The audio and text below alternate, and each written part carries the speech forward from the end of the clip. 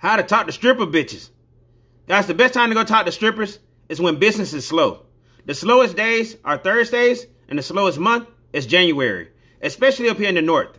Now, when you go to the club, I want you to pay for a dance, but don't get a dance. Just offer her to sit down and talk to you.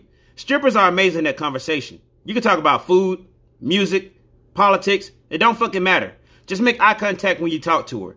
Because discussing the war on Ukraine while staring at her tits is just weird. Also, don't be staring at other bitches. You need to make it look like you've seen some ass before. Now, after about 20 to 30 minutes, go ahead and let her go and make money if she need to. If she decides to stay with you because the club is slow, then she's genuinely interested in you. At that point, I suggest you go ahead and ask her for her number.